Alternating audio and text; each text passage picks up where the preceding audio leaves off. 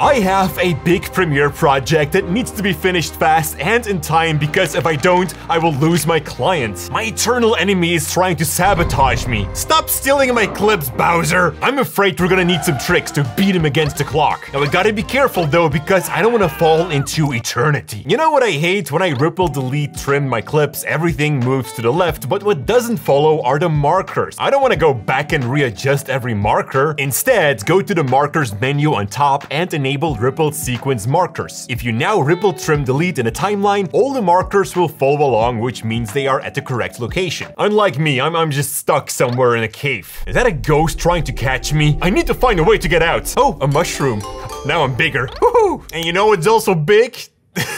The text panel update coming to Premiere. It's currently in beta, but it's quite powerful. Head over to Edit, Preferences, and choose Transcription. Enable automatically transcribe clips, then all the clips in the timeline will now be transcribed in the background. Next, open up the text panel by going to the window and choosing text. Premiere turned your voice into text here, and with the new update, you can now edit your video by adjusting the text. Select the line that you want to delete and click on the Extract button. As you can see, Premiere will cut away that sentence from the clip and it will also close the gap. Super time efficient. And speaking of efficiency, zooming in into a clip is a pain in the pooper because you need to open up this drop-down menu and make a guess by choosing one of these scalings. Well, good thing they allow you to set shortcuts for this. Search for zoom, monitor, and choose whatever key you want. Voila, easy. Just like this level. I think I'm gonna beat it. Ah, crap, I accidentally fell on this pipe. Just like I accidentally nested this clip. I can't use Ctrl-Z anymore because I did this at the start of my edit. Now you can open up the nest, select everything, copy it, and then paste it, but that just takes too long. Disable the insert and override toggle and then drag that nested sequence again into the timeline. There you go. Ah, this place is so much safer. I better stay here. Just like you better stay inside Premiere to avoid distractions. Luckily, you don't have to leave because with the Storyblocks plugin, you can download an unlimited amount of stock assets from within this window right here. Oh, and they're also sponsoring today's video. Now, you will find everything you need to make your videos stand out. From very specific stock clips to Premiere Pro and After Effects templates, they have it all. Now just look at this title animation, for example. It took me 10 seconds to make. I can use music and sound effects, which are helping me to bring my creative vision to life. In fact, every sound effect used in this video is coming from Storyblocks, except for my voice, of course. HD and 4K resolution assets are constantly being added, such as green screen videos, animated backgrounds, and even collections. Now I can already hear you thinking, what about licensing and copyright Jordy? Well, stop worrying right now because Storyblocks has you covered. You don't have to pay royalty fees or track your assets. There's absolutely no legal jargon. And with Storyblocks Maker, you can edit your footage super fast and easy. It's incredibly user-friendly and anyone can use it. Just drag in the clips you need and voila. Create content for every platform by using the smart resize feature. And take back creative control with Storyblocks unlimited royalty-free stock library by clicking the first link in the description down below or just go straight to storyblocks.com/Premiere Basics. Oh no, Bowser just stole another clip and now my media is offline. I'll never finish in time. I have to find it back, but I don't know where I left it. To prevent this from happening, don't just leave your assets in the download folder. Move everything related to your project to a folder in the same location of your project file.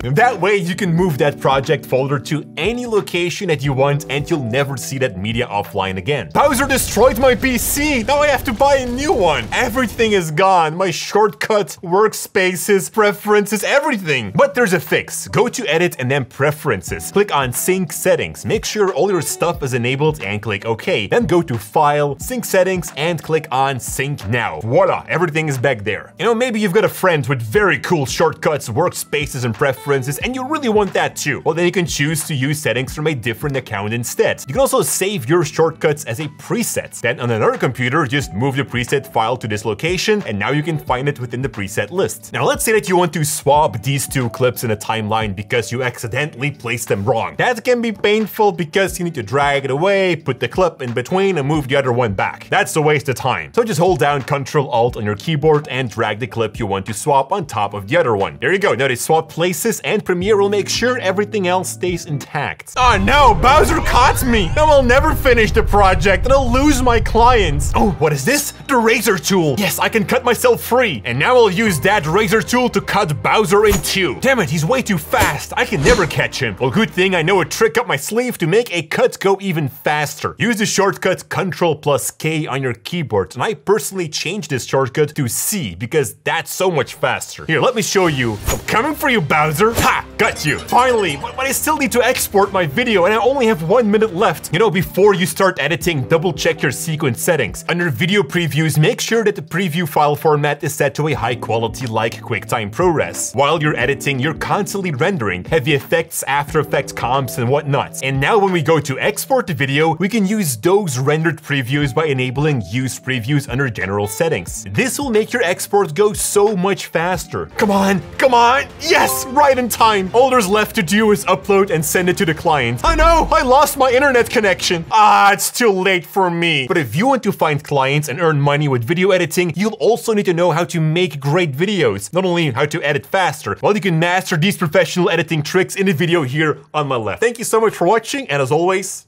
stay creative.